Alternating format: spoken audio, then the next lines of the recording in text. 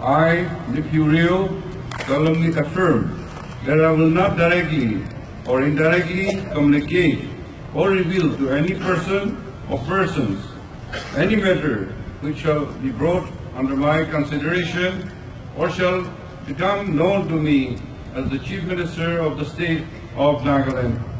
except as may be required for the due discharge of my duties as such Chief Minister.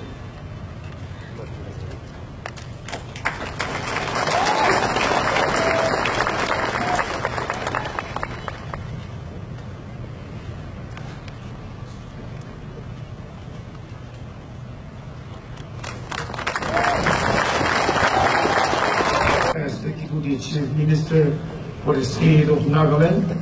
and I will do the right to all manners of people